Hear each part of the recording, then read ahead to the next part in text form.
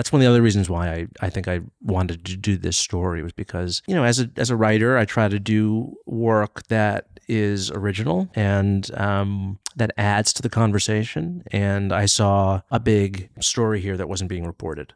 Yeah. I saw little pieces of things that were that could add up into a different alternative narrative to what we were all being told is the official story. The official story had been endlessly repeated. Mm-hmm. But there was this whole other side, including from Armie Hammer himself, his side of the story. But there were these other things, right? Like there was Elizabeth Chambers, you know, colluding with the main accuser. There was the fact that Gloria Allred dropped Effie as a client. That was something that was reported by another media outlet. I think it was Us Weekly reported it months before I did my story. That, to me, was one of the main impetuses for me to pursue this.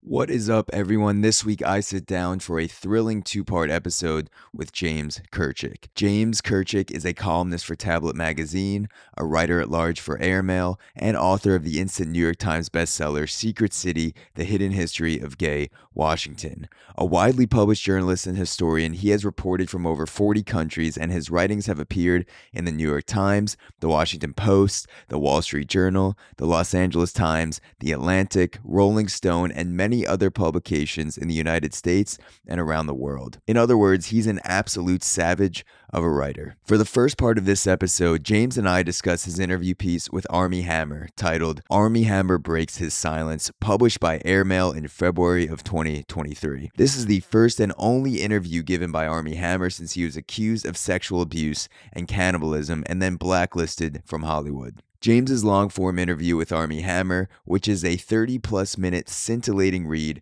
caught my attention because almost no one else in the media was reporting the full story told by documents, medical records, texts, and testimony revealed in James's write-up. Is journalism no longer about uncovering the raw truth, no matter where it leads? In Armie Hammer's case, it was not. James put in the hard work that other quote-unquote journalists refused to do, even if it meant going against the mainstream narrative. We dive into evidence that shows how Elizabeth Chambers, Hammer's now ex-wife, colluded with the main accuser Effie at House of Effie on Instagram, why the cannibal accusations are unfounded and ridiculous, the shortcomings and negligence of the House of Hammer documentary, texts from Hammer's accusers that paint a completely different story than the one portrayed by the mainstream media, a hashtag MeToo NFT minted and sold by one of Hammer's accusers, the origin of Hammer's interest in BDSM, medical records that cast doubt upon the sexual abuse allegations of one of the main accusers,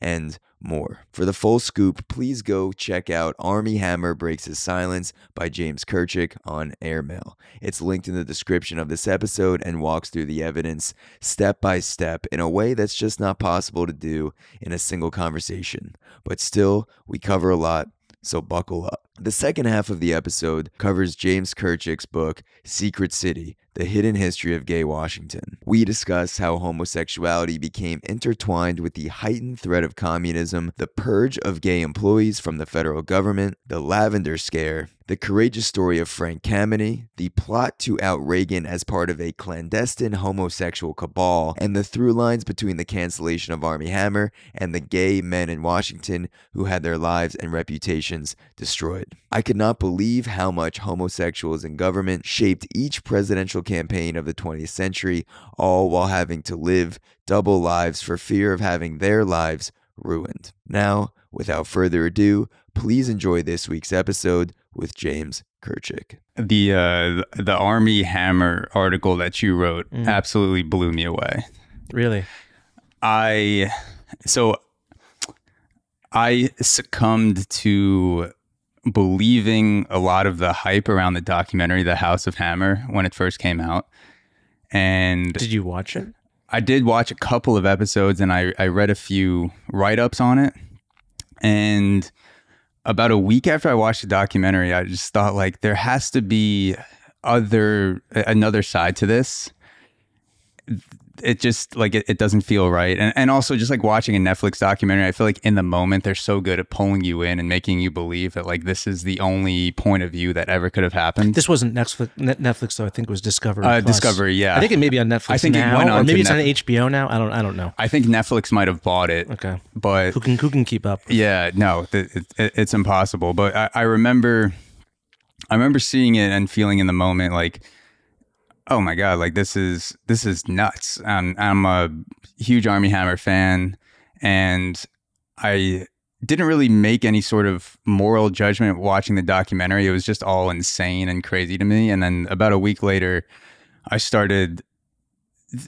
my point of view started to shift in terms of, I've had interactions in the past where, you know, a friend shows you one side of a text and then you don't see the other side of the text. And then you just start to form these opinions about the story without ever even talking to the other person that the story is about. And then I believe it was Megan Dom's podcast, the Unspeakable podcast, that I came across that conversation and then the article as a result of that podcast. And there is so much that was not in the documentary, and so much documentation, medical records, quotes, other sides of messages. Like it's almost like the people who made the documentary and were reporting on the story actively ignored all of the things that would have painted a much more fair, accurate, yeah, much more accurate side to this. How did you get involved with writing this piece? So I've never really written about celebrities or Hollywood or anything like that. It's not my beat. But I was approached by an intermediary asking me if I would, so someone who knows Hammer, and asking me if I would be interested in interviewing him. Yeah. Because he had not spoken to the media at all since these allegations had been made. And I said yes, because I too, when I had heard about these accusations, they seemed very, they were very salacious, they were very serious, but they also seemed a little out of this world. Yeah, I had a similar feeling. And as a journalist in general, I try to be skeptical. Not of, just to have an open mind and to understand that there are, three sides to every story. There's one person's, the other person's, and then there's the truth, right? Yeah. So, and this just seemed like it was a very one-sided presentation. And it seemed like no one in the media, in the entertainment media, who was covering this and writing about it was really doing their due diligence and was treating the claims made by some of these women with the skepticism that they deserved. And so I was interested as sort of as someone who is in the media and watches the media and critiques the media, because this is my business. It's how I make my living. I was interested in it for that, not so much Armie Hammer. I mean, I'm sort of a fan. I've seen some of his movies. I think he's a fine actor, but again, I'm not really interested in the celebrity world. I don't read TMZ. I don't keep up with what's going on. I have a very inactive Instagram account, right? Like it's not my world. I don't watch Entertainment Tonight or whatever it is that people who are obsessed with this stuff watch. It's not, I'm very not kind of hip to pop culture. And my partner makes fun of me a lot because I just don't know what's going on in the pop culture. So I was interested in it as a media critique and as a sort of a kind of object lesson in how the media can rush to judgment. And, a couple months ago, the LAPD, and in the end of May, the LAPD announced that they would not be pursuing its investigation anymore for lack of evidence against Armie Hammer. How many people know that, right? I mean, lots of people know that he's a cannibal, supposedly, and that he violently raped a woman for 5 hours, and there's all these terrible things about him. But, we do have a legal system in this country, and we do have a presumption of innocence, supposedly. Yeah. And I just think it's a real shame that people can be subjected to this kind of mob mentality. That, I think, was the other thing that interested me in it, because I do think since 2020 and earlier, there's just been this mob mentality in our culture, cancel culture, for lack of a better term, and rushes to judgment on all sorts of people, and a lot of overreach in our social justice movements, whether it's MeToo or the kind of post George Floyd racial reckoning. There's been a lot of I mean, obviously these are righteous causes, and they are addressing important issues in our society.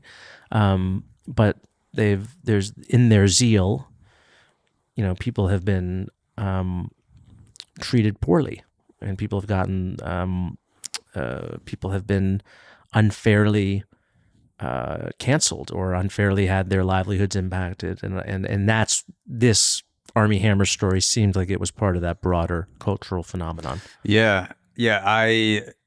So the two main things that we're going to talk about during this conversation is the Armie Hammer piece, which is Armie Hammer breaks his silence on Air Mail, and the Secret City, the hidden history of gay Washington. And a through line in my mind through both of these while I'm reading them is, holy shit, where is the skepticism for both pieces, even though they're different timelines, they're different periods of history. I could see why the skeptic brain would be interested in both of those stories, because there's a complete just a lack of saying, hey, like, these are the claims, maybe these aren't accurate, maybe this is not the entire story. Even if it is the entire story, maybe we should at least do due diligence and look into the other side of it. So I can appreciate the way that you went through the Armie Hammer piece, because of the healthy skepticism throughout. And I feel like that's something that society doesn't value really anymore. Like it like having being a skeptic has a negative connotation when people normally talk about it, like you're skeptical of accusations. Yeah, like do your own research. Do your own research. Yeah. Like COVID has a lot to do with that. But even before that, being a skeptic does not. It seems like it's not held in as high regard as it needs to be when you're going through these accusations. Yeah, I do. I think especially since the past couple of years, really since the rise of Trump. There's just been a lot of groupthink on both sides. We don't pay as much attention to it on the left, I think, because it's very easy to see it on the right. Obviously, people on the right just fell into line behind Donald Trump and stopped asking questions, and there are conservative writers who were anti-Trump or conservative commentators. They lost their contracts with Fox News, right, and they were kind of kicked out of the movement, and that's all very clear, and we're all very comfortable in sitting here in Brooklyn talking about that kind of groupthink. Yeah. But there's been a lot of groupthink on the left, and I've been in the middle of it, and I've fallen for some of it. I mean, for instance, Russiagate. This is just something that wide swaths of the country believe, that Donald Trump was recruited by Vladimir Putin to run for president, or he was recruited by the Soviets in the 1980s, and in those early months and really first year of the Trump presidency, I certainly fell for a lot of that. And I was writing, basically making those kinds of accusations, and I should have known better. And a lot of us should have known better. But there's just so much pressure to conform to popular opinion or popular opinion or the prevailing opinion within your silo these days. And to not be skeptical and to not dissent from the party line, to fall into line. And I think it's just really important that as citizens, we hear all sides and form our own opinions and not let people do our thinking for us. Where do you feel like that pressure comes from when your opinions are being swayed to fall in line in a certain way that may not be accurate? Is it more peer-based thing where you're going to be around people who are of a certain political ideology and they're going to judge you for not having that? Is it the audience size or audience capture where you go in your mind, if I write that Donald Trump is essentially a video game character being controlled by Putin on a controller back in Russia, that seems, like you said, salacious. It's like a Black Mirror episode. It's as soon as people see that, you read it, I've read it, and it feels it feels like the hooks dig into the reader. You're like, oh my God, like I need to know more. You go down the rabbit hole. Do you think it's more the audience? Do you think it's more peer pressure, or a combination of both? Well, we all have audiences now, don't we? Because of social media. Yeah. Right. We post things, even if you're not a, if you're not a writer like myself with who's writing for publications, or you're a podcaster, you have your own audience. Anyone has an audience. If you have a Facebook account, you have an audience. It's mostly people you know directly. Or if you have a Twitter account, you have an audience. And so I think for those of us who make a living off of expressing our opinions or creating content, I hate that whole concept. There's no such thing as writers or artists anymore. We're all just content creators. But if you do that for a living, then yes, audience capture is a real risk. And I think you see that it's very widespread. And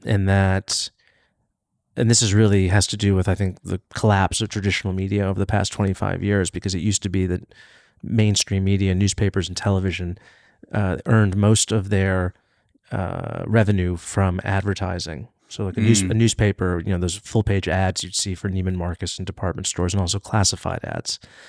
And advertisers didn't care about the political views of the people who were buying their products. They just want you to buy their products, right? And so newspapers and television had an incentive to appeal to a broad audience of people across the political spectrum. What happens with the internet is that it destroys the advertising market, right? So Craigslist, you don't see classified ads in newspapers anymore because Craigslist and other types of internet websites and whatnot destroyed that.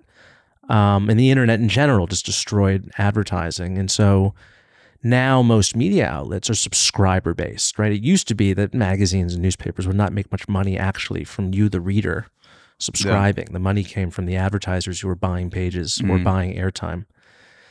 And so now most media is funded through subscriptions, which means that if you're a particular newspaper or television station, you are more dependent. You're really dependent on your viewers, listeners, what have you, for your revenue, which means, you don't want to piss them off. You don't want to tell them things that they might not want to hear. You want to give them what they want to hear so they'll continue subscribing to you. There are very few people who, will pay openly for something that they don't like, right? Or that they don't, or that's delivering news that might be uncomfortable, or that might challenge their prejudices. That's something that we need to do as citizens, is to go out and find opinions that challenge us and that we might disagree with. And so, I'm not going to name specific publications, but, certain newspapers that perhaps are the leading newspapers in the country, much read like they're more narrowly tailoring their product for a certain type of person. Yeah. Because subscribing to that publication is almost like an identity now, right? Like you subscribe to this newspaper, you're that kind of a person. Like it actually says something about your values and who you are, as opposed to just, this is the outlet that I'm reading to get my fill of what's going on in the world today. Right. Yeah. And so that's what a lot of publications are. It's what a lot of podcasts are. It's really what almost all media is today, is kind of audience driven. And it's a challenge. I mean, it means that if you're really trying to get a full view of what's going on in the world, you have to read multiple publications and listen to multiple voices, because there's very few places that are going to kind of give it to you straight, so to speak. And as a content creator, as a writer, as a journalist, absolutely, I think you feel those pressures. I really enjoy Substack. I mean, I think some of the best writing now is on Substack, but those writers are even more susceptible, I think, to audience capture, because they are literally, their livelihood is being paid for by their readers, right? Like there's there's no middleman. Like it's not like someone who writes for a newspaper. Yeah. And then you're paid a salary by the newspaper, and the newspaper's publishing your views. And then, the newspaper is effectively the middleman between you, the writer, and the audience. The Substackers have a direct personal relationship with their readers. It's similar with podcasts. And look, there are great aspects to that. There are great things about that, but there's also, I think, a much higher risk of audience capture. Yeah. Because you don't want to lose those subscribers. It can be very fun to hate watch or hate listen, though, when I'm listening to podcasts to things that I don't agree with. There's a couple podcasts where I would say me and my girlfriend probably align on 70% of things. And then there's a few that she listens to where she puts it on the car and the whole drive, the podcast is playing. And then I'm like, stop it. And then we argue for 5 minutes. And then we play the podcast for another 10 minutes and argue for 5 minutes. But it's actually very... Like I don't feel, even though I said hate watching, I don't feel hateful while I'm doing it. But I would suspect that more people enjoy doing that sort of listening and consuming than maybe the major media outlets give them credit. Like that, I would guess that there's. It's hard to put a percentage on it, but let's say 60% of people actively listen to podcasts or shows that they just don't agree with, because you almost like get off on like, fuck it. Like, but then you have to think about it and you absorb it and then things leak into your mind. I mean, I think there are lots of liberals who watch Tucker, Tucker Carlson for precisely that reason. There are less conservatives, I think, who watch Rachel Maddow, and we just know that because of the ratings. Yeah. Right. But yeah, I think that's a huge part of media consumption. And it's just not for me. I don't think either of those voices are particularly helpful. Yeah. In offering. I think there's one of the benefits of this new media environment is there's a multiplicity of voices you can listen to. And I think there are smarter, more accurate, more considerate, conservative, or I even say, MAGA type, MAGA sympathetic voices out there than Tucker, who I really think is just a demagogue at this point and a liar. It works. It does work, unfortunately. But I'd also say Rachel Maddow, I think, is also a demagogue as well. She's not as dangerous, so to speak, because she's not inflaming racial hatred in the way that you could say Tucker does. Depending on your definition of work, it definitely gets the eyeballs for sure. Yeah, but I just think there are better progressive voices than her, and there are better right-wing voices than him. But that's just me. So, in terms of the Armie Hammer interview, are you allowed to say what medium the conversation you had with him was over? Was it email or phone or in person? I interviewed him in person. Oh, it was in person? I think I mentioned that in the piece. Yeah, I interviewed him in Los Angeles. So. Okay. Yeah. What were your thoughts on him? Or you said you're not really the pop culture. You weren't really following pop culture. Yeah. Did you have any preconceived thoughts on him going into that interview that were flip-flopped or switched, or were you more going into it with an extremely unaffected mind in terms of the pop cultural story built up to him in that moment? I had seen him in a few movies. I'd obviously seen him in The Social Network, which I think is probably, to this day, probably still his most famous role, where he played the Winklevoss twins. I had seen him in Call Me By Your Name, which was a big independent movie.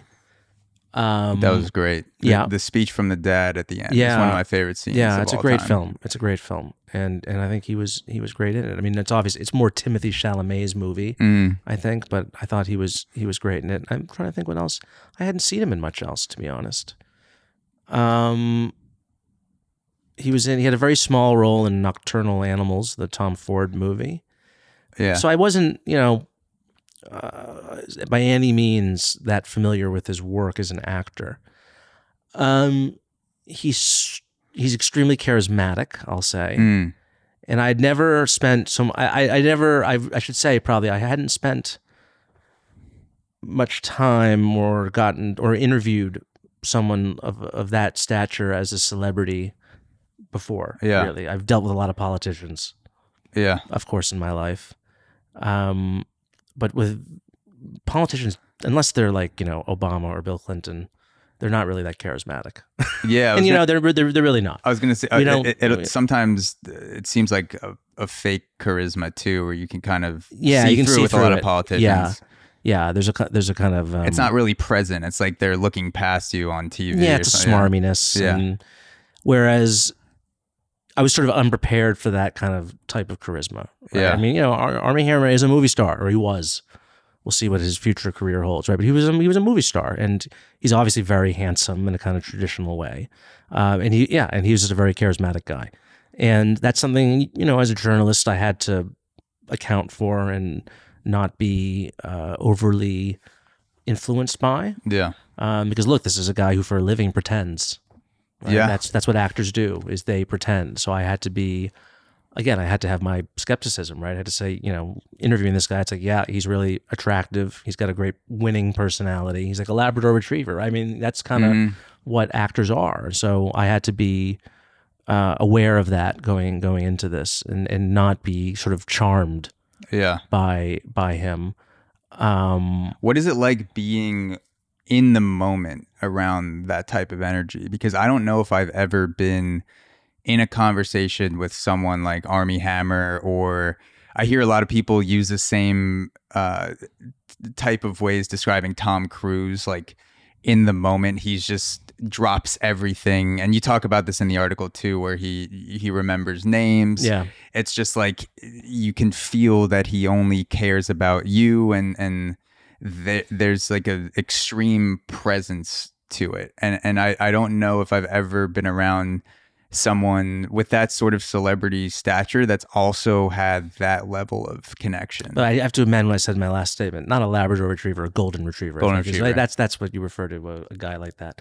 It fits the hair color better. Yeah, too. right. Yeah. No, there was a real presence, and I could understand why he was such a successful actor. Yeah.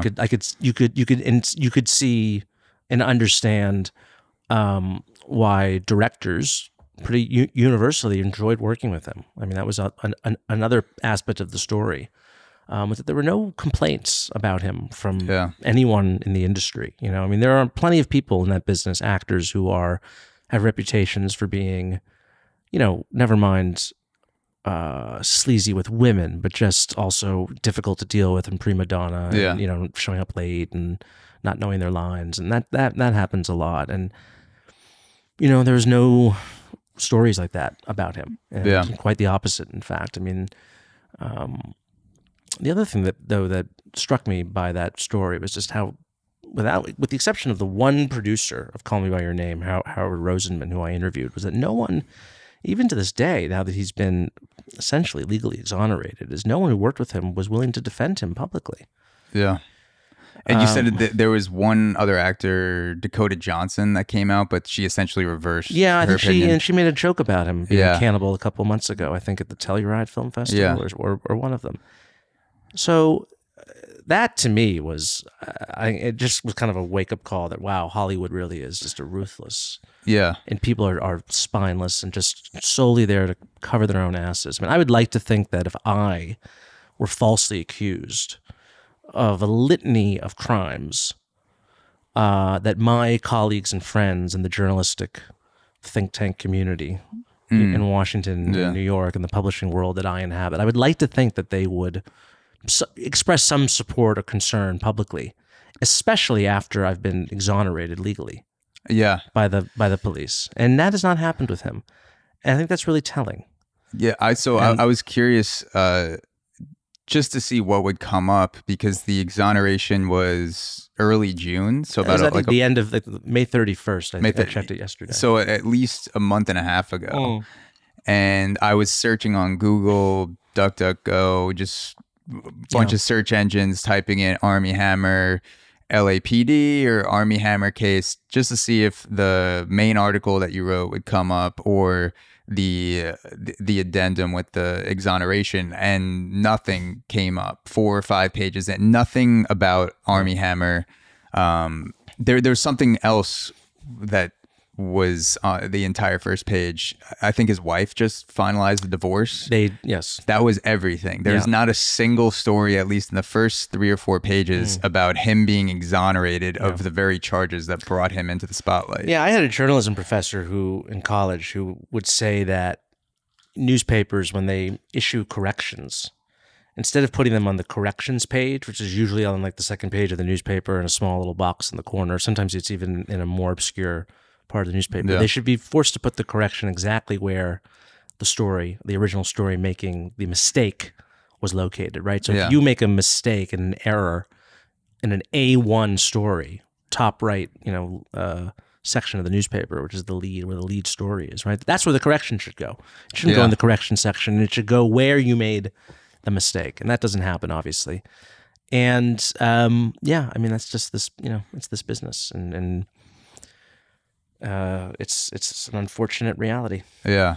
So the launching off point of this entire thing in terms of Armie Hammer's story coming into the spotlight seems to be the February 21st incident where it was January 2021. Sorry, where Efrosina Angelova, who goes by Effie, at House of Effie on Instagram, she posted screenshots of DMs from Armie Hammer saying things like, you just live to obey and be my slave. Armie Hammer says, I will own you. That's my soul, my brain, my spirit, my body.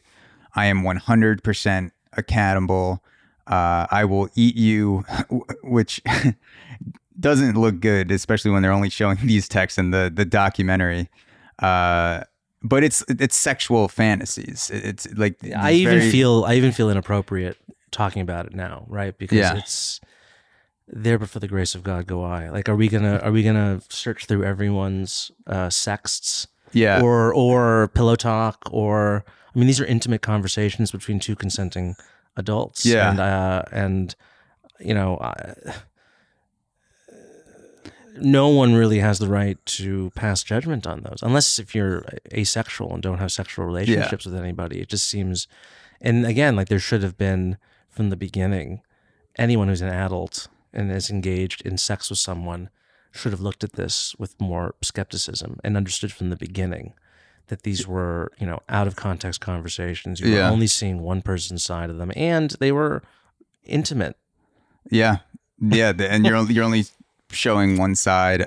I will say the other, most of the text on that January 2021 release, it did strike me as a little bit funny, where a lot of them, like, I will eat you, live to obey, be my slave. They're kind of dancing on the border of cannibalism.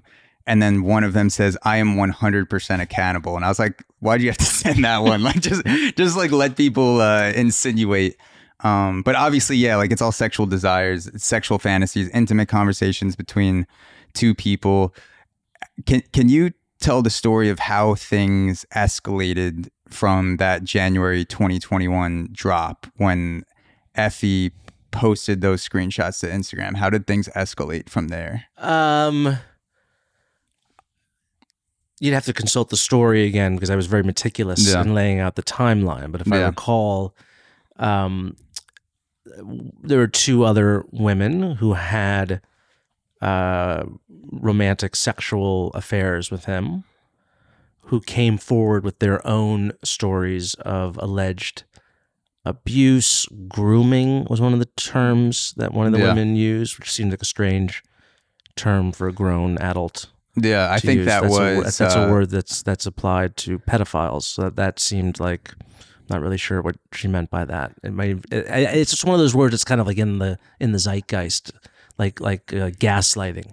Yeah, people don't really know what the meaning is anymore. They just have a vague sense of what it means, and so they use it a lot, and sometimes inappropriately. I think it was his wife that accused him of grooming. She did that, not publicly. That came out in one of and he was subjected to a psychological evaluation at her direction, because they were fighting over custody of their children.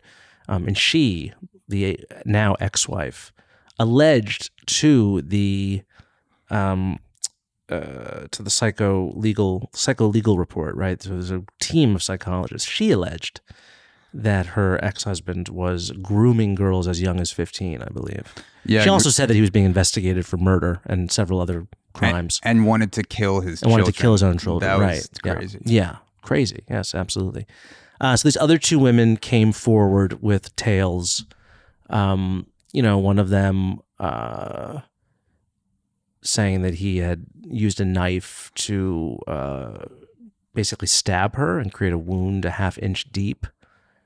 There was a photo taken of this. He said it was what is called knife play, and that it was basically, it was entirely consensual, and it was just leaving a tiny little scrape that led to some bleeding, but that was part of the, sexual intensity of this act. It's not for me, but again, some people do this.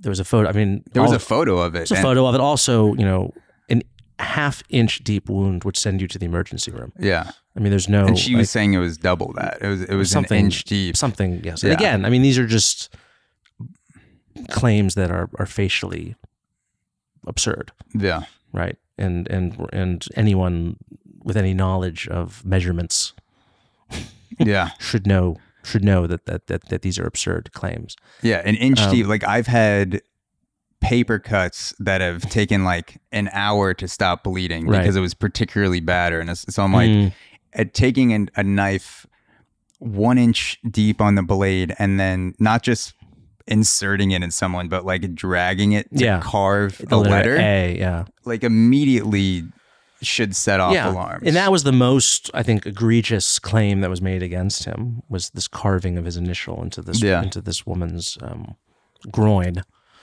And then there was another woman who also made, again, it was sort of vague what she was saying. She wasn't saying that she was raped. She wasn't saying that she was physically abused necessarily, but that she'd engaged in sexual acts that she felt pressured into doing and later regretted. Again, consenting adults. Yeah. What are you exactly accusing him of here? You had a bad breakup. Yeah. I'm sorry.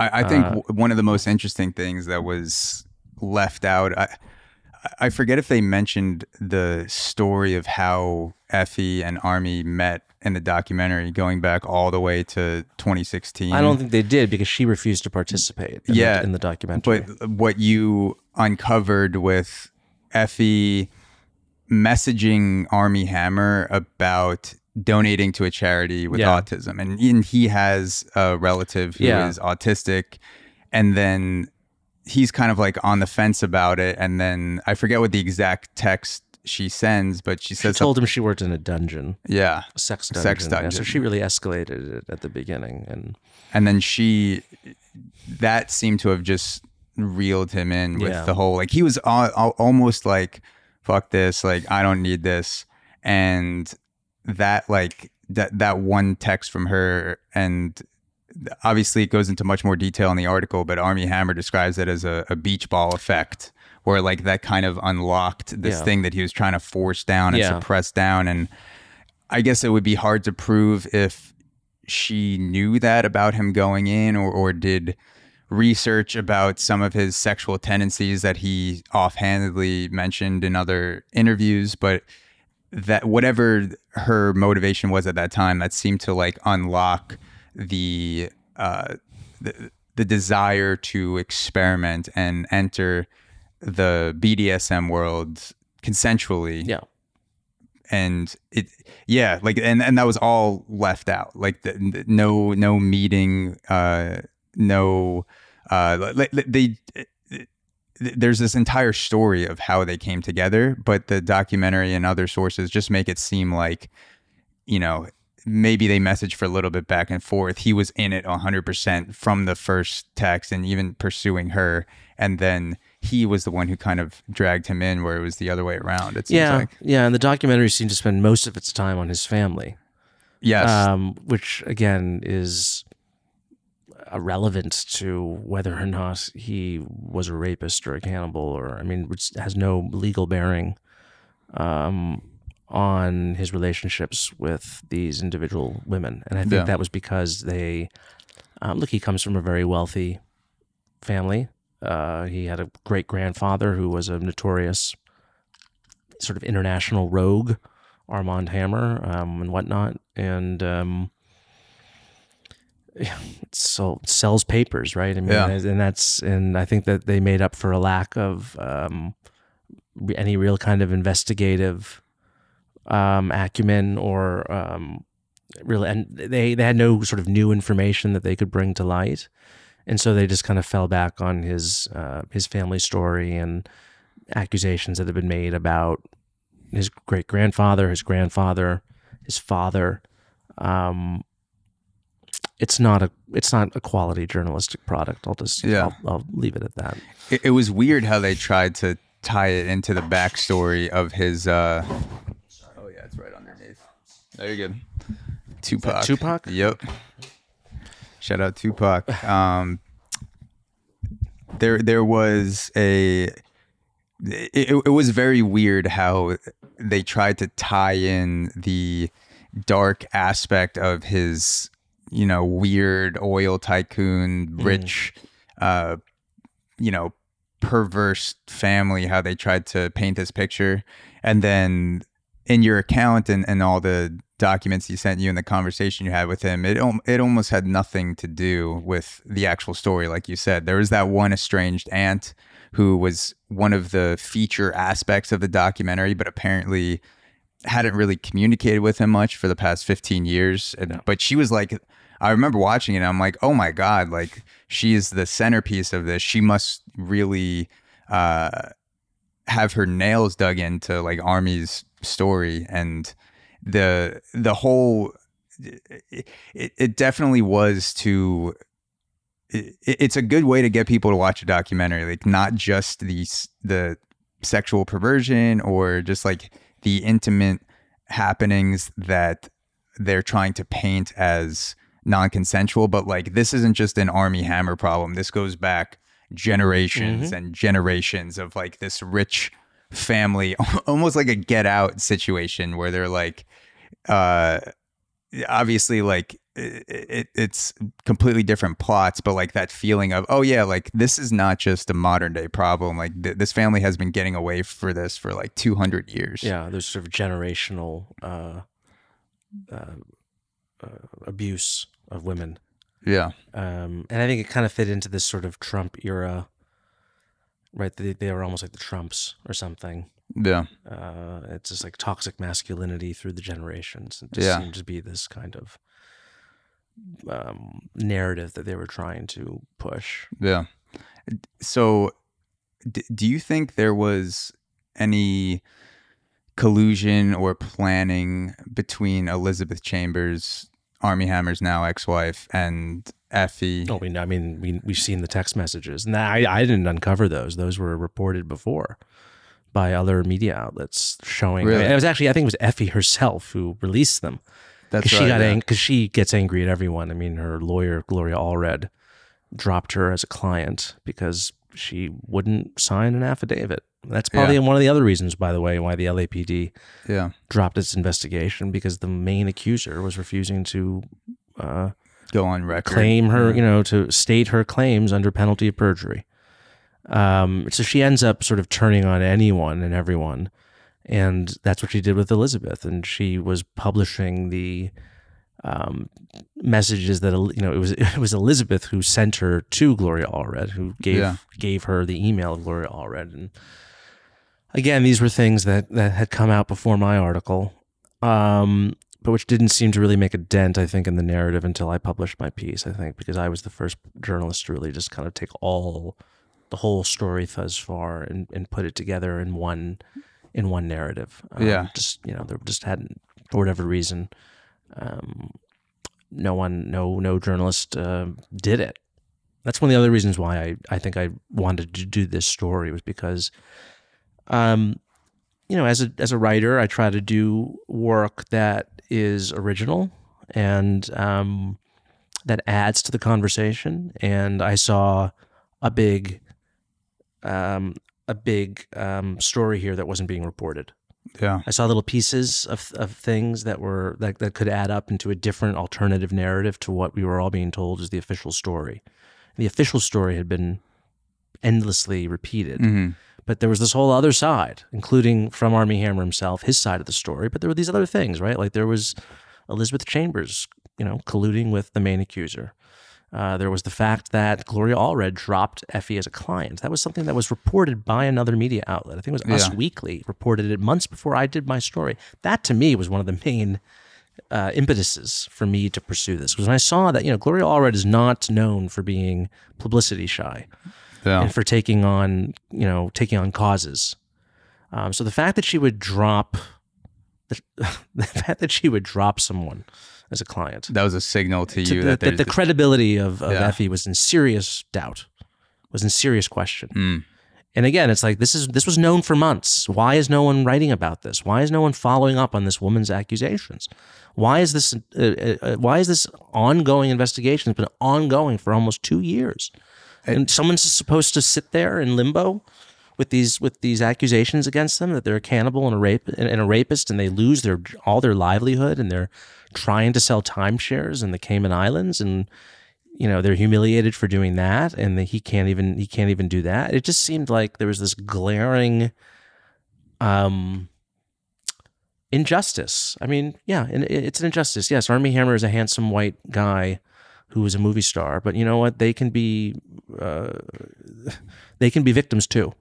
Yeah, and it seemed like he was the victim of an injustice here, and that there was a narrative that had been spun about this story that was largely false. Yeah, the text between Elizabeth Chambers and Effie, the main accuser, were and knowing that those texts were out there before you published this article, it's just so shockingly blatant that people chose to ignore it. Like she literally, on February 21st, Elizabeth Chambers issued a statement saying she was, quote, shocked, heartbroken, and devastated by the allegations, and she will listen and learn. And I didn't know how much I didn't know. And then there's like text behind the scenes with her and Effie saying, I really need custody of my precious children. Do you think you could make a declaration this week? It will all be private, which... And this was months before. Yeah. And to me, just anyone reading that article, and by the way, like the article that you wrote, people definitely have to go check it out.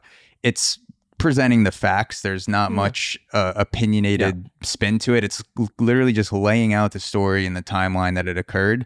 And without the opinion inserted in my head, I'm going, oh, this sounds like a custody battle that just got out of control. Or there's like one little spark that Elizabeth Chambers maybe got in the back of her mind. Like, oh, maybe I could use this to win custody, maybe, I don't know. And it sounds like it just snowballed and snowballed and snowballed to the point where they couldn't go back on anything that they said, Effie or Elizabeth Chambers. And it just, at that point, you can't say you're a liar. I mean, you could, but like, it's just, it seems like a small situation that absolutely exploded out of control. And the custody battle, based on what you presented, seems to be a big impetus of that.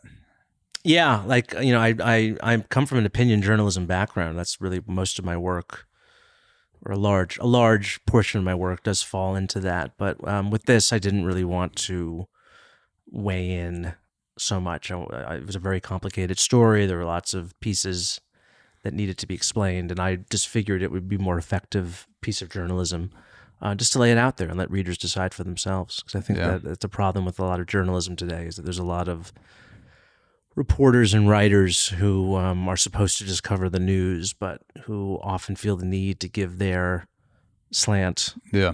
And that's a problem. I Yeah. think. Yeah. No, it was not needed at all. No, I think it's more effective that way. Yeah. Because it's planting the seed, and you can connect the dots as a reader and see how everything comes together. And also just the things that were blatantly left out of the main media arc. The MeToo NFT sounded like something like, I literally was like, this is a South Park episode. Yeah. There would be a South Park episode about someone who falsely claims to have been sexually abused and then releases an NFT. Who never met him, by the way. Who never met him. That's the crucial bit of evidence craziest here. part. That was I forget if that was Paige or Julia Morrison. Yeah. For people who haven't read the piece yet, Julia Morrison never met Armie Hammer, was in communication with him on Instagram. New York Post and other outlets referred to her as an ex of Armie Hammer. It was New York Magazine, I think. Yeah, even though they had never actually met in person. Yeah. And then she turns around and takes a screenshot of the partial conversation that they had. Just his end of it, and then registers it as an NFT. And I thought the most hilarious part was she said a portion of the donations would go to, you know, some MeToo women's charity or some women's charity. So like it wasn't even, and a portion could be 2%. But like, I wonder like who is around these people, especially the accusers that are enforcing these ideas and enforcing like, oh yeah, like that's the right move. Like she's talking to her friends, or Elizabeth Chambers talking to her friends, and they're just like, oh yeah, go for it, totally. Like this I actually blame the journalists, because we have a journalistic culture now where so many of these outlets will just print any allegation. If you can just stick the word alleged in there, they'll print it. Yeah. And this happens all the time. And they just duplicate each other. And there's just so many of these websites now that have so low standards, and they don't do any original reporting. And it's really frightening, because anyone is susceptible to being accused in this fashion. Yeah. And yeah, I mean, there are just journalists who are not exercising discretion. And this drive for clicks, I think, is a huge part of it. And I think that's what we saw in this case. Yeah. Yeah. The also putting the question mark at the end of article titles. Yeah. I don't know how you Armie feel about Hammer, that. cannibal. Yeah, exactly. Anything. Literally, like ice cream. That's just Tupac's soul trying to get on the podcast. Yeah, he's really, he's really trying to make an effort to become part of this conversation.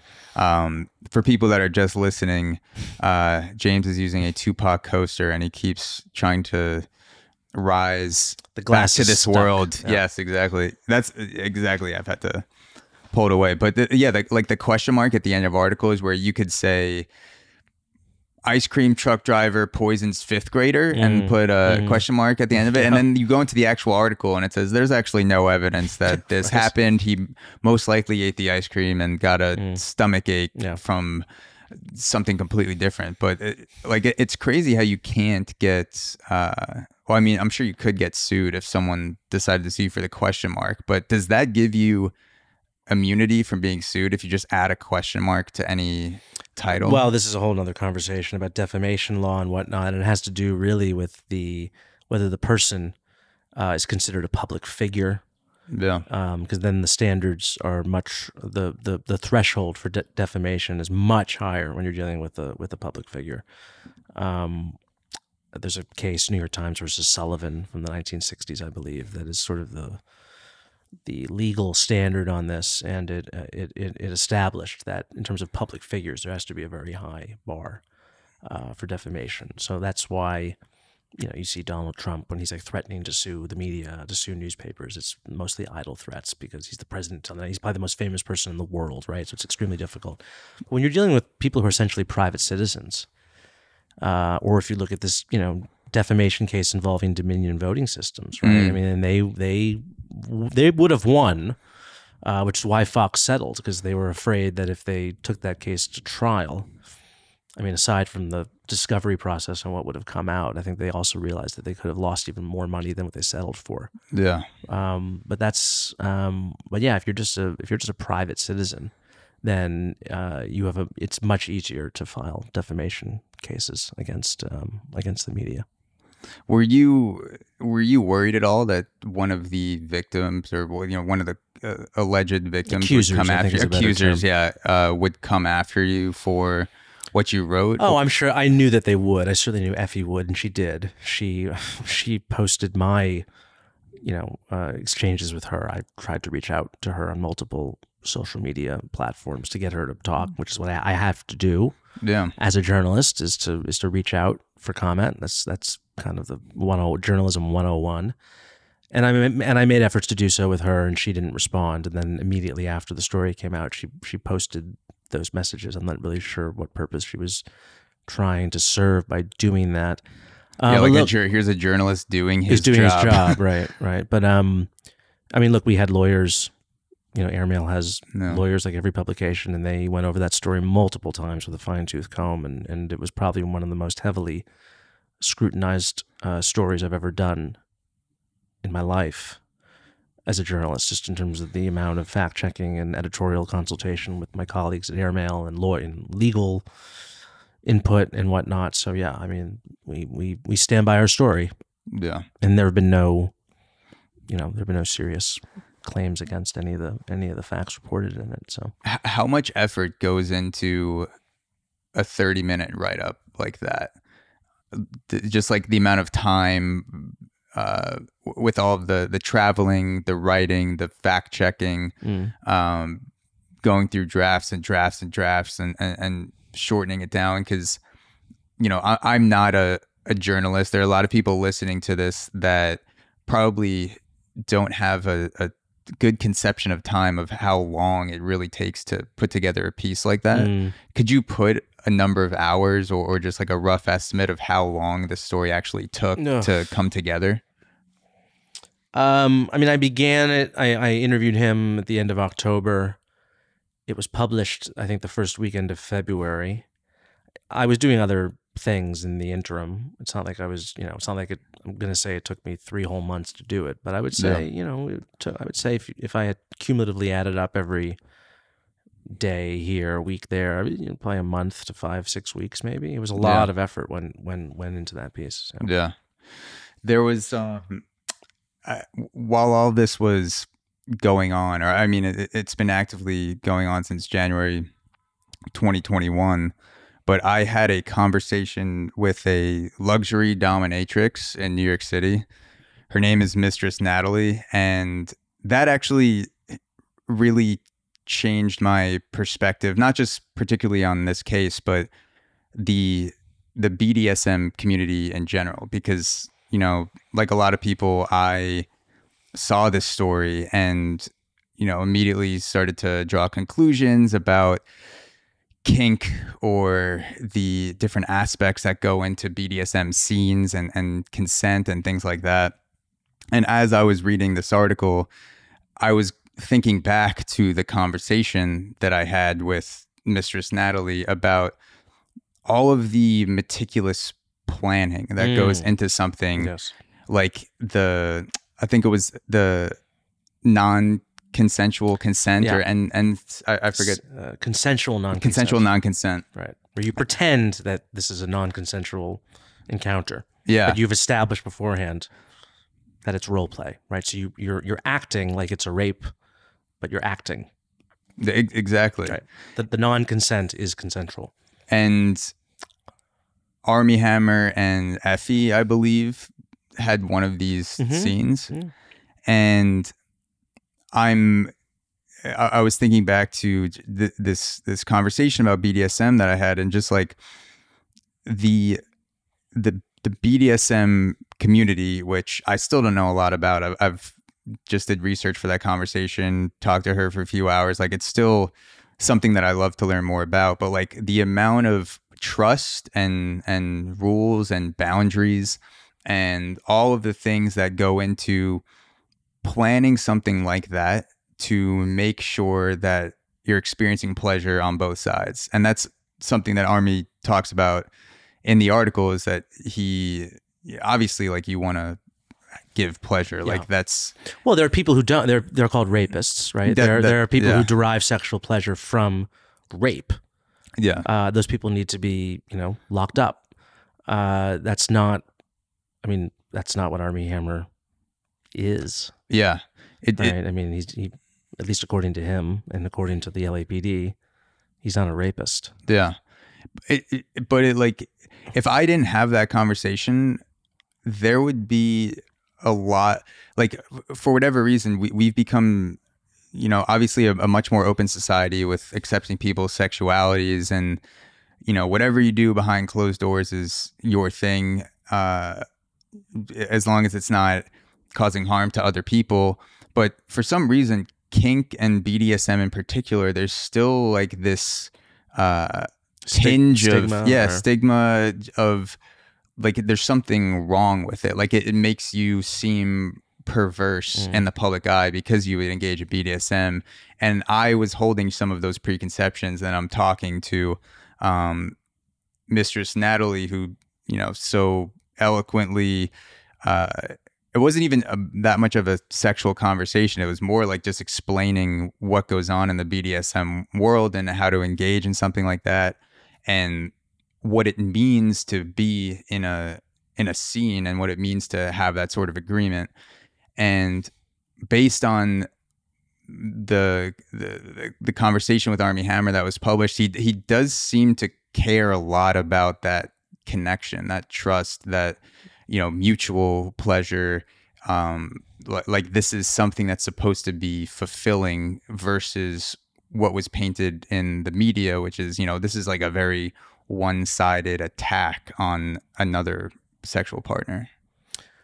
Yeah, and that's certainly how he described it. And again, these two other women who had sexual relationships with him, they gave a different story, where they said they felt coerced. At that point, it really becomes a kind of he said, she said, right? But if they're not accusing him of rape, if they're not accusing him of violence, neither of them were, I don't really see what role we have as outside observers, how we're supposed to react to that. I mean, what are we supposed to do in that sort of situation? And I should add, he admitted that he was emotionally abusive. Yeah. He was very upfront about that in our interview, and he was careful to distinguish emotional abuse from physical abuse. There's no crime against emotional abuse. I'm sure most of us in our lives have been the victims of it, and many of us have perpetrated it. Yeah, it's something that a lot of us do and have done and have had done to us. But it's not illegal, and it's not the role of our judicial system to determine victims and perpetrators in cases of emotional abuse. I mean, the justice system is already overburdened as it is. I can't imagine what the docket would look like if it was if there was their responsibility to adjudicate alleged emotional abuse. Yeah, come on. Anyone who's ever had a flimsy college hookup would be accused and indicted for ghosting. Right. Which I've done, and I'm not proud of it, but that would certainly fall under a type of emotional abuse where you're communicating with someone, even if it's not physical. You're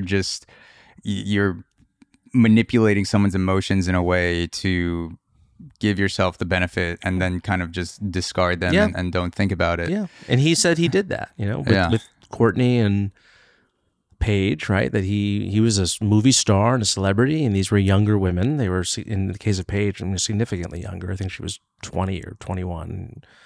He was 34 at the time, right? And so he was he using his celebrity and his status to lead these women on and sort of take them on this whirlwind romance for a couple of months and then move on to the next girl. It's not great behavior. And, you know, he has atoned for it, or he's trying to atone for it, and he's admitting it. But it's not a crime, nor should it be a crime.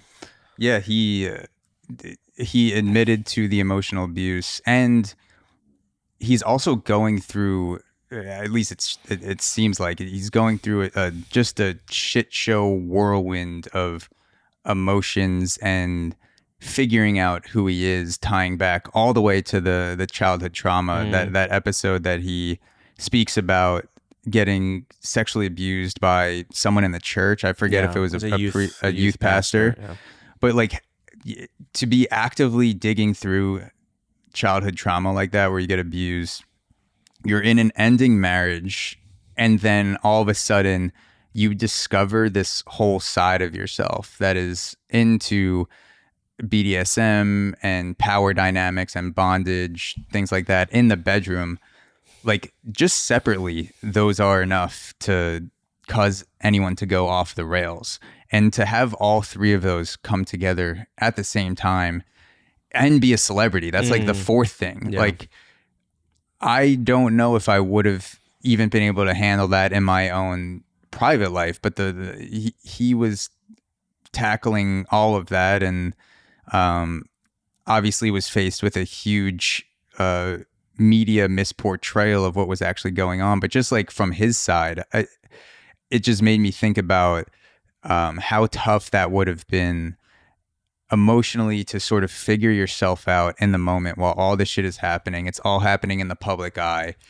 You know, is this childhood trauma? Is this is this part of my sexuality? Is it both? Like, and I'm entering this whole world with rules and different power dynamics, and I'm trying to like make this like it's all new to him. Yeah. It seems like a very tough situation to be in without a celebrity profile, and then he, you know, is doing this all in the public eye. Yeah. No, I think he was not in an enviable position. Yeah. I'm just gonna go to the bathroom real quick. Yeah, sure. We'll take a break. Yep. Okay. So prior to writing the article on Armie Hammer, you spent almost a decade on and off researching and writing Secret City: The Hidden History of Gay Washington. What inspired you to go on that decade-long endeavor to put together, you know, ultimately 800 pages? Well, I've always been interested in the Cold War, really dating back to high school, and particularly in college, where I studied with a professor, John Lewis Gaddis, who's really the dean of Cold War studies, Cold War history. And I'm a gay man, and I understood that there was this issue, this big issue in American politics, really across the whole history of the Cold War during that sweep of time, when to be gay was really the most dangerous thing you could possibly be in Washington. The fear that you could be blackmailed, that you represented a national security threat. And it just impacted so many events and phenomena, individuals, so many aspects of American politics and public policy during that time, that it just seemed like a really rich topic. And when I was a student at Yale also, I had the opportunity to get to know a man named Larry Kramer, who was a very important, famous AIDS activist, gay novelist, writer, playwright. I got to know him, and he was also very interested in gay history and gay people in history. And he really kind of personally inspired me to sort of undertake this as a project. Yeah. One of the most fascinating through lines of the book, and you mentioned the danger of being gay, the switch from homosexuality pre-World War II, from being a mental illness and a sickness in the public eye, and then World War II comes around, and all of a sudden you're a threat to national security. Like, you go from being sick to dangerous. So like, gays could not catch a break throughout history. Yeah, there's up actually until that point. A formative event in that transformation just took place not far from here in Brooklyn on 329 Pacific Street, which was a male brothel. And it was near the Navy Yard, which at the time was where a lot of ships were coming in and out.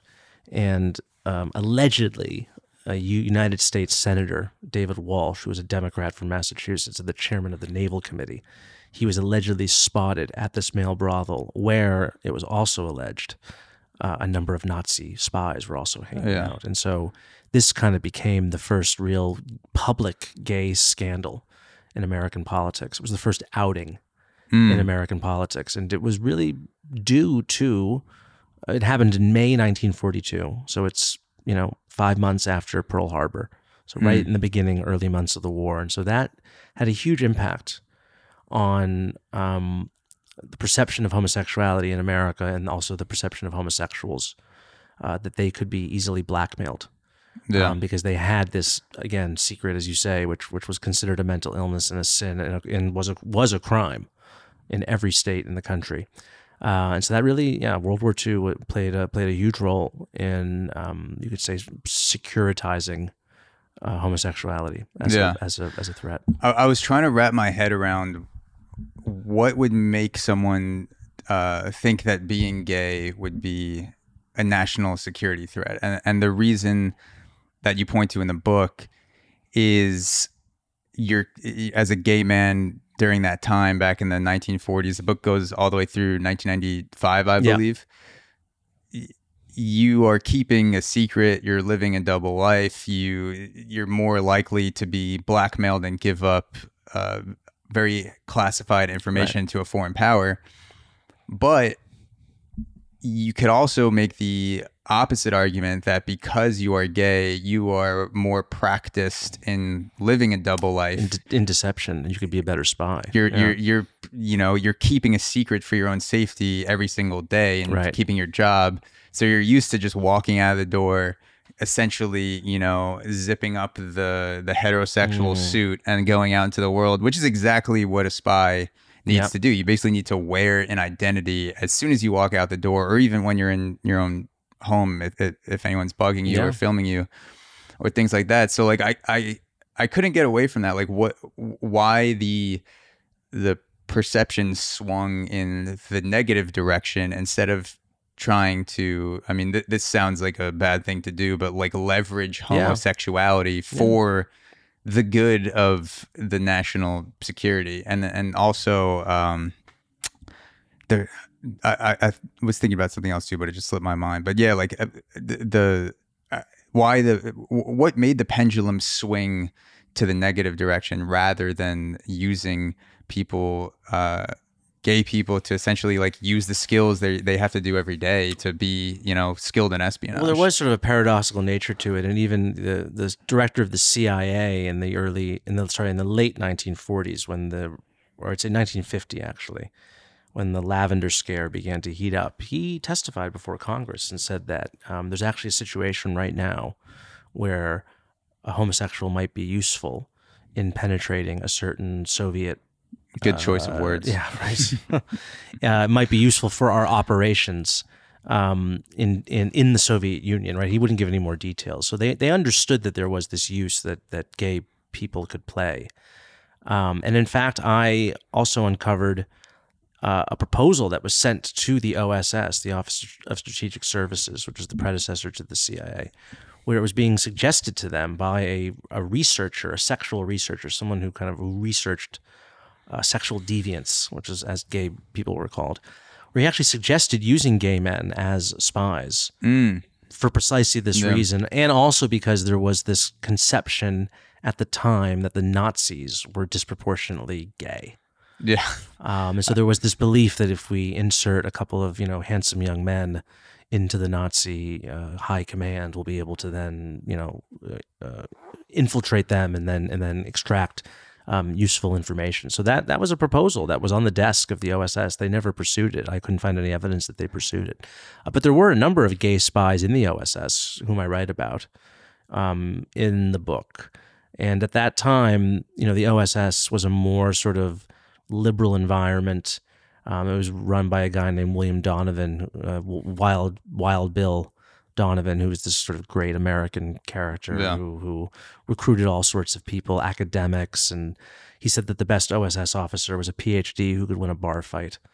So it's this very kind of dashing, swashbuckling guy, and and there were communists in the OSS, there were leftists, there were all these sorts of people who would never survive in Washington after World War II when the Cold War began, right? And that has a lot to do with the rivalry that existed for a long time between the FBI and the CIA that you could argue even culminated in 9/11, because there was such poor intelligence sharing between those two agencies. A lot of it had to do with these rival cultures, and you could even boil it down to a different view on homosexuality. That the FBI was really a much more conservative institution, was concerned with rooting out alleged or security risks in the federal government, and they saw homosexuals as a real threat in that regard. Whereas the CIA, which was born out of the OSS, had a much more liberal, open-minded, broad-minded view on human intelligence. Was willing to have people who might have sort of unorthodox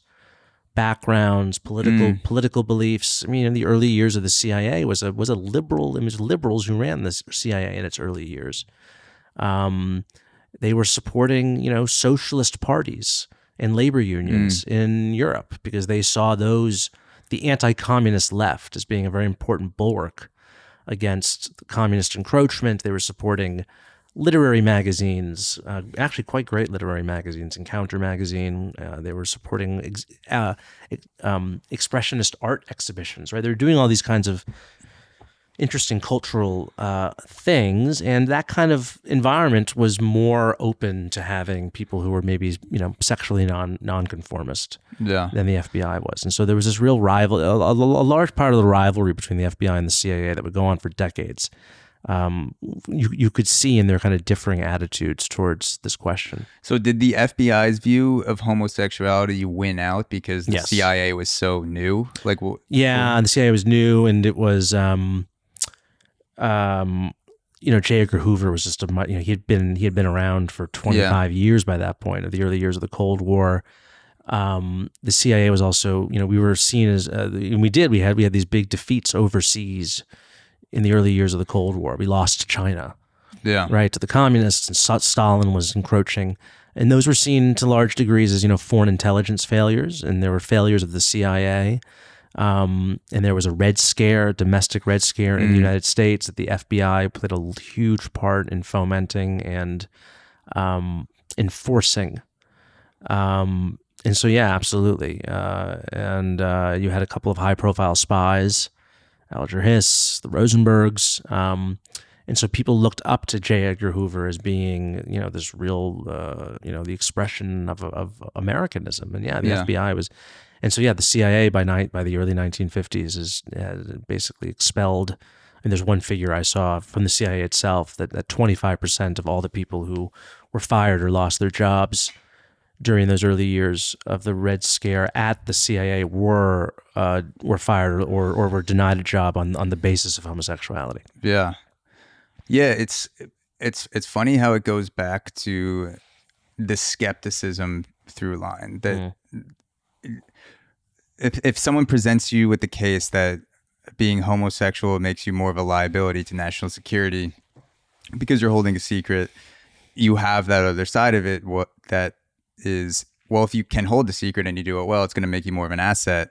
And at the same time, I'm just imagining, if I was a 25-year-old heterosexual CIA spy back in, 1945, and I'm being approached by some hot as shit Russian undercover agent, and I have no idea she's undercover. Maybe at that point I don't even care. Things are getting hot and heavy, and she's just like, I'm a spy, and I'm just like, I don't care. Let's do this. I don't see how being heterosexual doesn't also make you a liability for those very same reasons. It might actually make you more of a liability being a heterosexual because you have more to lose. I'm not keeping a secret also. I'm not practiced in living a double life, whereas people who are gay during that time were living a double life. Yeah, and the solution to that problem would have been for the CIA or the State Department or any other government agency to basically tell its employees, if you're homosexual, tell us. And then the potential blackmailers have no power over you, right? Because if the supposed power is the secret that you're homosexual, if you tell us, and we know this, then there's no leverage over you. But that wasn't, that didn't win out. That argument did not win out. Because there was also a strong moral argument to understand at the time. It wasn't just that gays were seen as being potential blackmail targets. There was a revulsion towards gay people, right? That they were sick, that they were mentally ill. They were all these things. So that even if a homosexual was open about being gay, it was no defense, because they represented evil. Yeah. I mean, they were sinners. They were criminals, and they were insane, considered mentally ill. There was a guy, Alsop, was it? Joe Alsop, who was a journalist, very famous journalist at the time, yeah. And he was who was a honeypotted. test case, yeah, absolutely. I mean, he was a closeted gay, very influential journalist, one of the most influential journalists in America in the 1950s and earlier, and into the 60s and early 70s even. Yeah, who was set up in a classic KGB honeypot situation in Moscow in 1957. They lured him with a young, handsome man, set up cameras in the hotel room, took photographs, knocked on the door the next, immediately after they had finished having sex, threw the photos down, and basically told him, we want you to, basically be an informant for us in Washington. And he later wrote about it, but in a statement that he wrote to the CIA explaining everything that happened, right? So he did exactly, he told the Soviets basically to go fuck themselves, and got the first flight out of Moscow. But he confessed everything to the CIA. So he did exactly what a gay person in such a situation would be expected to do at the time by the rules of the national security state, right? He resisted the Soviet blackmail attempt, and he explained everything. He went through he actually provided a service to the CIA because he told them all the tradecraft, right? This is what the Russians did. They got me drunk. They sat a handsome young man next to me at dinner. We started talking about so-and-so. He brought me to his hotel room. He described, he was a great writer, so you can actually read, it was a full, he wrote a 9-page, and he went into his whole history. And he was a great writer, and he described the whole scenario. But it had no impact on government policy. He was ultimately fired. No, he actually, interestingly, he maintained his job in Washington, which was interesting because everyone knew. Obviously, the Eisenhower administration at the time knew, and the Soviets knew. And he continued in his journalistic work, and he was very courageous about it because he was a very strong critic of the Eisenhower administration for being too weak on the Soviets. He was a big supporter of John F. Kennedy, and he knew all along that the CIA and the FBI had this information about him, and yet he didn't desist in criticizing the FBI. He didn't desist his criticisms of the Eisenhower administration. He likewise was an extreme hawk on the Cold War, and was very anti-Soviet. And all along he knew that either the Soviets or anyone in Washington could expose him as gay, and he didn't desist in his writing. In fact, he was one of the strongest, advocates of American intervention in Vietnam. And then sometime in the early 1970s, somebody sent these photographs, by that point, 15-year-old photographs. Someone sent them anonymously in these manila envelopes around Washington to his worst enemies. And it's interesting, no one who received the photographs did anything with them. That would never happen. Which would never happen today. You can imagine if some liberal received photographs of Tucker Carlson in, compromising sexual positions, I can guarantee you they'd be on the internet within seconons.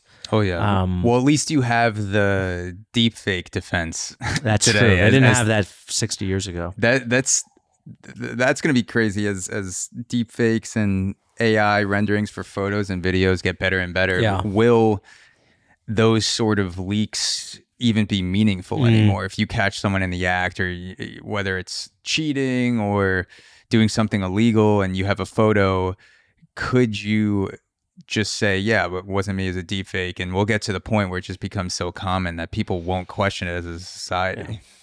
That'll be interesting. Yeah, that's something I really don't look forward to. And so even being able to create someone's voice. I've seen a lot of the music renderings with, you know, Drake or Elton John rapping a Drake song. Wow. And then podcasts with, you know, Joe Rogan and Steve Jobs, and just like it's an hour and a half of what sounds like a very choppy. You can definitely tell it's probably like 70% of the way there. Give it time. It's going at the speed of light, and it's gonna be a you know, fascinating, potentially very dark world to live in from that standpoint. Yeah, we're gonna be living in a Black Mirror episode. Yeah, and what will even happen to credibility as a journalist if someone can recreate your voice to the point where you can type in James Kirchick into ChatGPT and say, write me an article on the Capitol riots in the voice of James Kirchick, and it's really good, and you know, maybe it's almost indistinguishable. I'm out of a job at that point. Fuck. Yeah. This is a complete tangent, and we'll get back to the Secret City, but it just popped into my head with the whole writers' strike that's going on in Hollywood right now, and with artificial intelligence being a big thing that Hollywood is just not willing to step back on, and that's a main gathering point of the writers, is that we want you to commit to not using AI to a certain extent. What do you think on that whole debacle? I fully support them in this. I think it's very grave what the studios are trying to do, and inappropriate, and even immoral, if I may say. Yeah. And I think all of us, I'm not a member of the Writers Guild. I hope maybe to one day be, if I ever write for television or film. But we all should support them in this, because I think they're standing up not only for writers in general, but for all of us who express ourselves as human beings. That we should be able to protect our rights and our creative work. Do you think there's a way that AI can enhance human writing without replacing it and eventually taking over? Or do you think once it becomes a mainstream thing to replace writers with AI in certain fields, that it's just, you can't stop it? No, I haven't really experimented with it because I'm probably scared. I would like to think that there are ways for it to, maybe if I type in a sentence that maybe has poor structure, or maybe I'm using the incorrect word, that I would like to think that, hey, maybe this AI can make my sentence sound better. Yeah. But then I worry that that's a slippery slope. I worry that might lead to plagiarism, or that, but at which point where does the individual creativity end, and where does the machine begin? Right? Who can claim credit for the work at that point? I think that's a real serious moral quandary that we may be facing. I will say that at least with ChatGPT, creatively, it seems pretty terrible. For things like, if you typed a prompt into ChatGPT, like, write me up a legal contract to sell my apartment in Brooklyn, and then I just plug in my credentials and hand it off. It's pretty good at like technical things like that, or even coding. I'm not well versed in coding, but I know a lot of people use it for code. But in terms of writing a stand-up set in the voice of Dave Chappelle, or a screenplay in the voice of X writer, it's very, for the examples that I've seen, are pretty bad, and they're only entertaining because of how bad they are at the moment. Like, I've gone down the rabbit hole of stand-up, and just because I'm a huge stand-up comedy fan of what AI is capable in that sense, and it's funny because it's bad. It's not nearly to the level of replacing creatives, at least. Well, that's reassuring. But I don't know how much longer that's going to be the case. Yeah, you're actually talking to the ChatGPT version of me right now. It's not hopefully that never happens. But in terms of becoming a writer in the Screen Actors Guild, I feel like there are many parts of The Secret City that could be turned into a movie or a series. There a lot of, like, one of the things that could definitely be a some sort of like Netflix miniseries is the whole outing of Reagan. Like that whole thing. The attempt to out. He was not gay, Ronald Reagan. Yeah. There was an attempt to maybe claim that he was. The attempt to out Reagan. Can you tell the story of that whole alleged Reagan homosexual cabal, like that whole situation? Yeah, so when Reagan was governor early in his term of California, there was actually a small gay, well, not small, there was a gay scandal where he was accused of having a number of gay staffers who had participated supposedly in an orgy at a timeshare house in Lake Tahoe. And one of the men accused of doing this, not by name, it was sort of inferred in a newspaper column, was Jack Kemp, who at the time was a football player, professional football player, who would later become a congressman and then ran for vice president with Robert Dole in 1996. And this was... So there was this alleged homosexual ring in the governor's office in 1967, and Reagan fired two men who had been supposedly a part of this ring. And it would come back to bite him in the summer of 1980 when he was about to be nominated by the Republican Party to be the presidential candidate. And there was a group of moderate and liberal Republican congressmen who put together a dossier in which a number of men alleged that they had been sort of sexually approached by, actually it was one man. Well, no, there was it's complicated. It was a complicated story. There was one man who alleged he had been sexually approached by two different Reagan aides. There was a separate encounter involving a congressman named Bob Livingston, where he had what he believed was a sort of he had a drunken dinner with a Republican lobbyist who made a move on him, and all these sorts of events led this group of Republican congressmen to try to basically torpedo Ronald Reagan's nomination because they didn't like him. They wanted George H.W. Bush or a more moderate nominee. They wanted a more moderate nominee, and they presented this dossier to Ben Bradlee. Who investigated this? Ben Bradlee, the legendary executive editor of the Washington Post, who published the Watergate stories of Woodward and Bernstein, and he assigned Bob Woodward to look into this, along with a number of other reporters, and they did look into it, and they ended up interviewing a number of people, and they did discover that there were some gay men who worked for Ronald Reagan, but they could not piece together any sort of kind of conspiracy as these congressmen were alleging, and the Post never published anything about this. And so I uncovered this in Ben Bradlee's papers. His papers are at the University of Texas, and there was a folder in containing all the notes of this investigation and transcripts of interviews and this dossier that they compiled and gave to Ben Bradlee. It was all sitting there, and I pieced together the story, and it was probably the biggest revelation in my book, just in terms of kind of the news value of it. And I think it would make a great series, and from your mouth to the studio executives' ears. They're not really listening to us right now, unfortunately, because not that we know of. Ted Sarandos is a huge fan of the AUXORO podcast. Well, I didn't mean that. I just meant in the sense that we're not allowed to talk to them as writers right now. There's a strike going on, so and there's just what's going on in Hollywood right now is a whole nother conversation. But I'd love to see it on the screen sometime. The fact that Ben Bradlee chose not to publish it, going back to the pictures of Alsop being circulated after. You said it was like 20 years after or something. 15 years or so. People chose not to publish that. Again, something that would never happen today. Ben Bradlee, you write that Bradlee suppressed it, saying rightly that a man's private sexual entanglements were his own affair.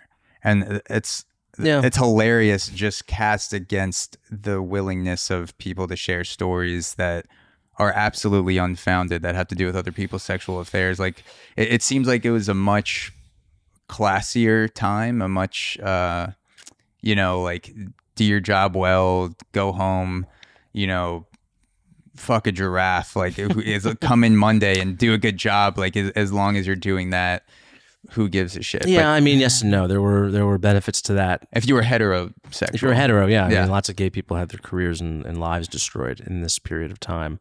Bradley's decision in this case, I think, was the right one. They discovered, there are a number of gay men, but crucially, none of these men were up for jobs in a potential Reagan administration where they would need a security clearance.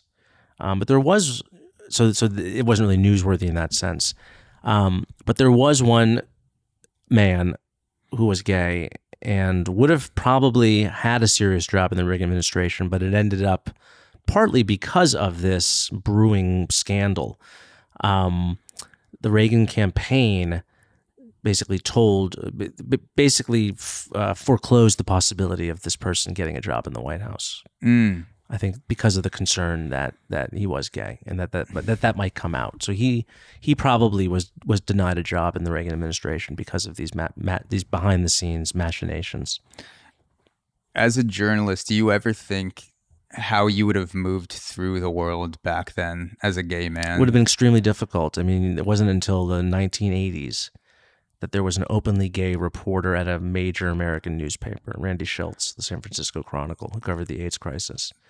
That's insane. Yeah, so there just weren't, and you could not, you couldn't have a career as an openly gay person in American journalism. I mean, there was a lot of other, if you wanted to be openly gay, you could work for an alternative newspaper or a gay newspaper, and there were some great alternative newspapers and gay journalistic outlets at that time, but your options were extremely limited. And yes, absolutely. I mean, doing this book, I realized how fortunate I am to have been born at a time where I've never really suffered career-wise for being gay. I don't really think there's been any opportunity that I've been denied solely on the basis of that. I've been denied opportunities for other reasons, but not because I'm gay, I don't think. Yeah. Was it the giraffes? No, just probably because I'm a difficult person. Yeah. Well, you're a great writer, so they should put up Thank with it. you very much. The better you are at something, the more difficult you can be. That's my there's my viewpoint. Probably some truth to that. Yeah. The archives I wanted to get into because so much of this book does not come from online sources because like the story about the Reagan almost outing and Ben Bradley, that was never published. That's not going to be in any online archive. You have to actually go to Texas, dig through physical files. Yeah. And I'm assuming you went all over the country, internationally as well, or was it mostly in the country? There were a couple of papers from the UK archives that I used, but I was able to get those on. They did digitize them, fortunately, so I didn't have to go to London to get them. So. What is it like building an 800-page book, which I imagine was, twice the size before you cut it down? What is it like building a behemoth like that from essentially archives of history and like digging through, like you feel it, your hands are on like these physical files? The first big story I ever had as a journalist actually was based on archival research. It was when I exposed the Ron Paul newsletters. This was back in 2008 when he was running for president. And, I was just fascinated by him as a character, as a political figure. And doing research, I read that when he was running for Congress at some point in the 90s, there'd been a single issue of a newsletter that was very controversial and made some kind of racially inflammatory statements. And I've asked, well, where are the other issues of this newsletter? It was a newsletter. It was coming out on a regular basis. Why is there only one issue being quoted? Presumably, if they're making these, racist comments in one issue, presumably there's lots of other stuff. So I set about trying to find them, and I did. I found them in archives at the University of Kansas and the University of Wisconsin. Had the full archive of the Ron Paul. It went under different names. The Ron Paul Freedom Report. Pen name or something? No, it was all written in his voice. Okay. I don't think he actually wrote them himself. I'm sure he wrote some of the items himself. They were probably written by this character named Lou Rockwell, who's kind of a weirdo libertarian right-wing gadfly out down in Auburn, Where's Auburn, Mississippi? Auburn, Alabama? Alabama, yeah. Yeah, and it was kind of conclusively proven that he was most likely to be the guy to have written them. He was an aide to Paul. But yeah, these newsletters were published from 1978 on and off until the mid-90s, and they were just full of crazy garbage. I mean, I wrote this for the New Republic, and you can look it up. It's called Angry White Man, and we posted a lot of the issues of the newsletter online. He was making, indulging these crazy theories about AIDS being invented in a government lab, which were started by the Soviet Union. He was making inflammatory statements about gays, about Jews, mostly about blacks. So I've always had an interest in archival research, and that was actually the most fun part of this book was digging through archives and filing Freedom of Information Act requests. And yeah, it took a lot of time and organization. I had a very kind of meticulous system, just using files on my computer and sort of breaking everything down first by decade and then kind of thematically. Yeah. There's a certain scandal involving, say, a diplomat in the Roosevelt administration, that I would put everything regarding it in that folder. Or the David Walsh story that I talked about earlier. Yeah. That was based largely on FBI records that were taken, because the FBI was involved in the investigation. But there was also the New York Post was the newspaper that broke that story, that outed him. And the publisher of the New York Post at the time was a woman named Dorothy Schiff, and her papers at the New York Public Library, and she had hired a private investigator to look into this matter, and he wrote this 150-page report where he had a whole team of private investigators going out and interviewing men who had some kind of interaction at this potential brothel, and so I used that. But yeah, it involved a lot of organizing. And it was a never-ending process. I was moving chapters, I was moving sections, I was moving paragraphs. I mean, it was just, I don't know how people wrote books before personal computers, before word processing. I cannot imagine having done this book on a typewriter. And you see all these books that were written on typewriters, and it just astounds me. Yeah. It astounds. I just would have rather drunk cyanide than write this book on anything other than a word processor I can cut and paste. My God, I just can't even imagine.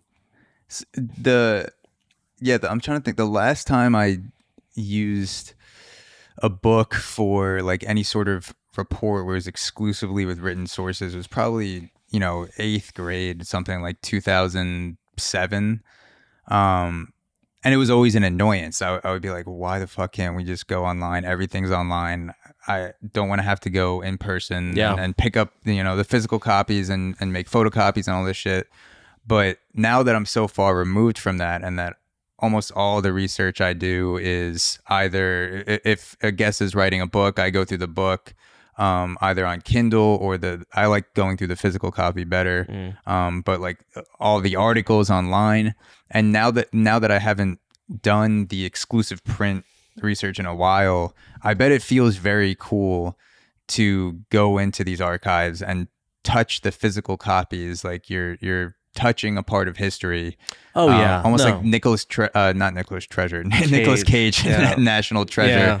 Like you're just holding the moment where you were holding that near Ronald Reagan outing in your hands, and you're like, holy fuck, how has this never been reported before? It's like striking gold. Yeah. That must be so cool to experience. And there was a similar when I got an FBI file declassified on this man who worked for Lyndon Johnson named Robert Waldron, who was a gay man and whose career was basically destroyed because he was gay, and his story had never been told before. And there was a lot of revelations in that file, not just about Waldron, but basically there was the revelation that Waldron was setting up, was allowing LBJ to use his house to have sexual assignations with one of his secretaries. That was basically alluded to in one of these FBI files. Yeah, I mean, when you find stuff like that, that kind of really reminds you that this is what you're in this business for. Yeah, is to bring new light, bring new evidence to bear. Yeah.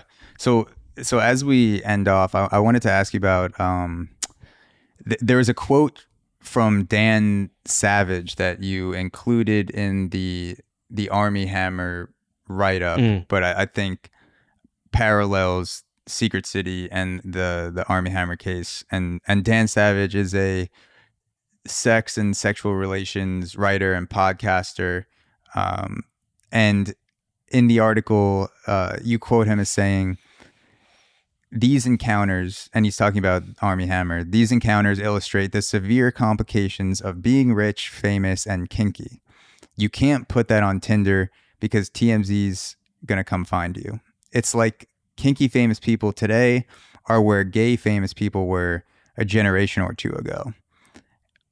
As a gay man who has just spent a lot of time with the hidden gay people in history, and then you're also going through the Armie Hammer case where his kink or BDSM is it's nowhere near the same ballpark as homosexuality, but it's seen as taboo. It's seen as like sort of this thing that you're not really allowed to do, especially if you're famous. Do you feel a sort of sympathy or camaraderie in any way with Armie Hammer, with what he's going through now, having just done all of this research for the past decade on how homosexuals have been suppressed? Yeah, I mean, with the stipulation, as you imply, that there really, I don't want to draw moral equivalence between homosexuality, which is just an orientation, in the same way that heterosexuality is, with kinks.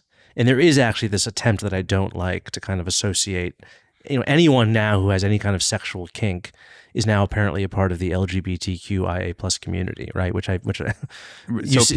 are equating a preference with a certain identity. Yes, okay. And I don't want to draw that equivalence. Yeah, I wouldn't either. But a lot of people do now, apparently, because if you go to the gay pride parade or you talk to people, there are people who now say they're queer. And they're not homosexual. They're just like into weird they sexual, like being tied up, whatever. Yeah. And that's fine. Again, it's fine. But no one's ever been legally oppressed for that in the way that gay people were, right? So I don't want to draw that kind of moral equivalence. But yes, in the sense that Armie Hammer and was being shamed in a kind of puritanical way in his sexual desires and his sex life was being subjected to this sort of scrutiny that was in some ways reminiscent of the way that gay people were talked about. And I quoted a producer, Howard Rosenman, who was a gay man in his 70s and was seen a lot in his life, and basically said that he thought the shaming that Armie Hammer was being subjected to was sort of eerily reminiscent of the shaming that a lot of gay men had to endure in their lives. And talking to a lot of gay people about that story and about Armie Hammer, I definitely did notice that there was, particularly among gay men, that there was a sympathy for him, and a kind of understanding that what he was going through was unfair. And I do think that I do think a lot of gay men feel that way and felt that way about this case because they had been subjected to kind of similar shaming because of their sexual orientation. Yeah, I would say the other big difference between being into kink and being homosexual in terms of identity is that you can be formerly kinkish or formerly into BDSM, however you want to phrase it. But you can't be like, I'm a former gay. I mean, people do. They did that used to be a big thing, the ex-gay movement. They don't really exist anymore, but that was a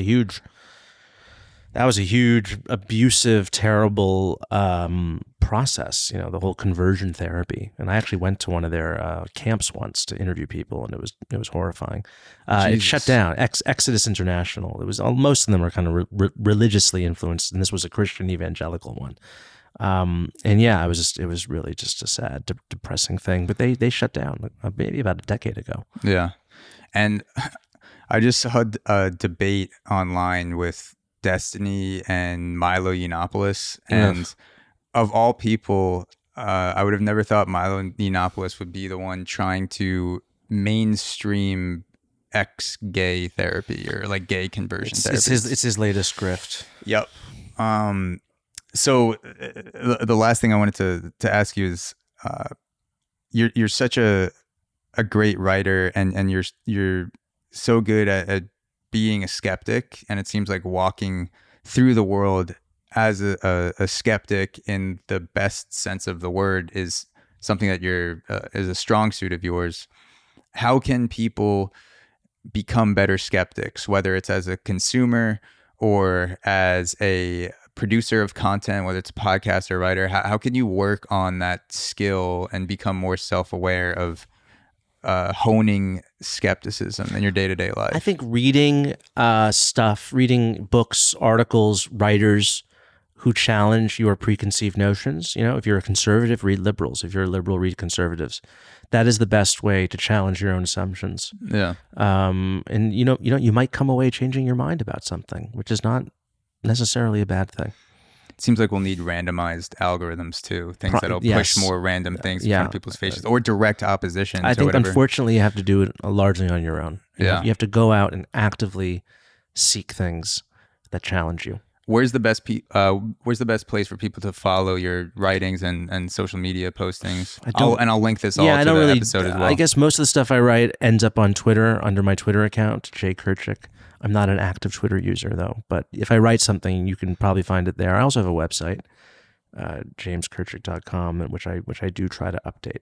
Yeah, and of course the Armie Hammer article will be linked for those of you listening and watching. Please go check out Secret City.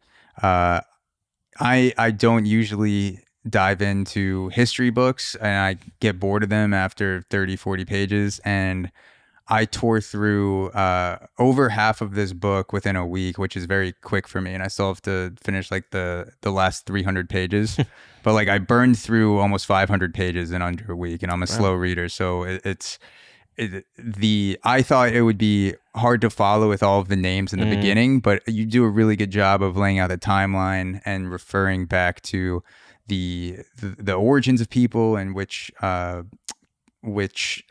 campaign or presidency they were a part of. It wasn't hard to follow at all, and it's very enticing and exciting to read. So thank you so much. James Kirchick, thank you so much for coming on the podcast. Thanks, Zach. I appreciate it. Thank you.